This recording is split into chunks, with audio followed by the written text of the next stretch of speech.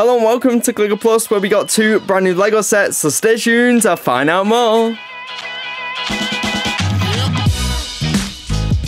If you do enjoy the video, why not like the video as well as subscribe and turn on notifications, but let's get into it. So today we've got 2 brand new set images, and the first one is a brand new Star Wars set, which has been a lot of anticipation around, and this one being a holiday themed set. If you haven't been keeping up with the details, it's set number 40658, this one titled the Millennium Falcon Christmas Diorama. It's going to be coming in with 282 pieces, so not the biggest set in the world, but it's going to be returned for a fair value of $30 or £26. It's going to be launching in just a month's time on October 1st, 2023, and this is something that Lego Star Wars hasn't really explored before, doing kind of an actual set based around Christmas. Of course, every year we do get the Star Wars Advent calendars, but it's the first to be an actual licensed kind of Christmas set. It's usually within the Lego range, we see these kind of non-licensed ones, like we saw launched today with the gingerbread ornaments and also the Nutcracker. So it's definitely nice that Lego is now doing a Star Wars one. In terms of characters, you're going to get Rey, Finn, BB8, also a Porg and Chewbacca. So really strong for the price, getting 5 minifigures basically. I guess 2 of them technically aren't, but 3 really strong minifigures, definitely a good price point in that $30.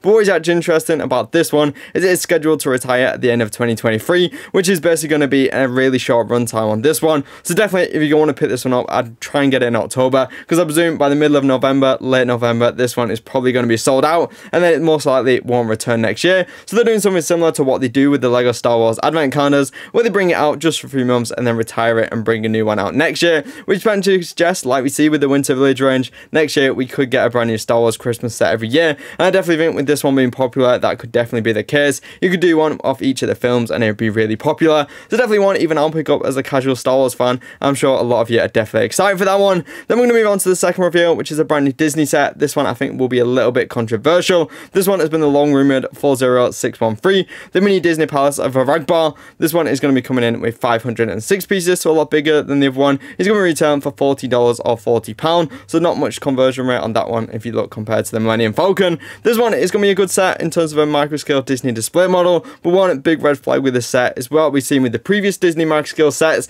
like the Haunted Mansion and also the mini Disney Castle, as there always has been an exclusive minifigure in this one, which makes it extra basically worth the price. This one, like the others, is going to be $40, so the same price point. In some regions like the UK, even more expensive, and yet we're not getting a brand new minifigure in it, which is a big shame. But what you will see with the set is a really good striking display model. There's a lot of gold elements, some pieces we haven't seen in those colours, all too common or all before, which definitely raised up the price. Also some printed parts as well. I'm not sure if in the previous ones they were printed or stickers, but in this one definitely some great printed parts. So that's the overall feel of the set, and you've also got that small black border like we've seen with the other Disney ones. Of course, in January we are also expecting Ariel's Palace as part of this line, but I don't know, it just feels a little bit more like it's targeted at a different audience, not having a minifigure, and the box art does feel a lot different to the other two. But in terms of an architectural point of view, the set is definitely a good one. I just feel like a little bit high at that $40 price point, given there is no minifigure.